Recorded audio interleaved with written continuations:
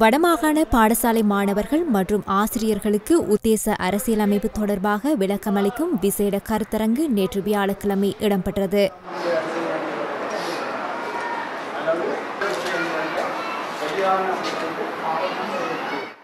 கல்வி அமைச்சு மற்றும் அரசியலமைப்பு சபை ஆகியவற்றின் ஏற்பாட்டில் இடம்பெற்ற குறித்த கருத்தரங்கானது மன்னார் சித்தி விநாயகர் இந்து கல்லூரியில் நடைபெற்றது.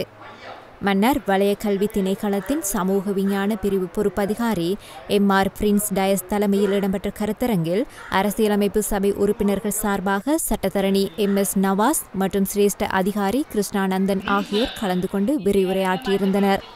உத்தேச அரசியலமைப்பு தொடர்பாக விளக்கமளிக்கும் குறித்த கருத்தரங்கில் மன்னார் பாடசாலையில் உயர்தர வகுப்பில் அரசியல் பாடம் கற்கின்ற மாணவர்கள் மற்றும் ஆசிரியர்கள் என தெரிவு செய்யப்பட்ட 130 பேர் பங்கு பற்றியிருந்தனர்.